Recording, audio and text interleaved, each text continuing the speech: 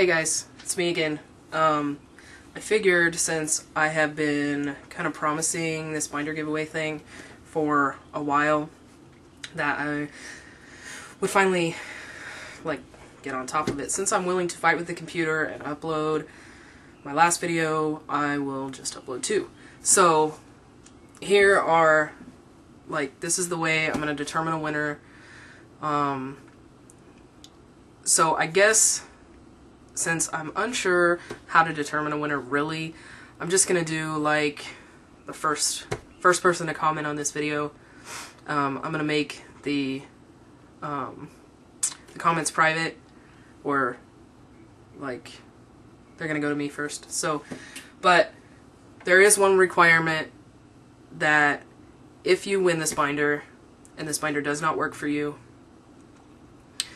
either A, you send it back to me and I can find another winner or pick the second comment, or B, you can find another person that needs a binder and that this binder will work for and send it to them and tell them to contact me or something. So, I just don't want it to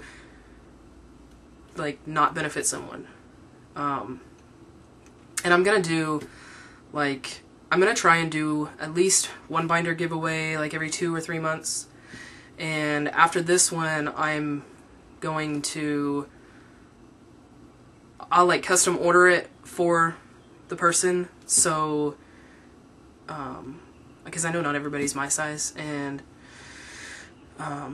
so that way everybody, all different shapes and sizes can have a chance, because I know we're all different. So the binder that I have is, I wore it one time, and I really just didn't like it at all. It compresses really well, but my chest is just too big for it. So I hope you don't mind that it has been worn once. It is the triple front short binder from Underworks. I can't remember the numbers.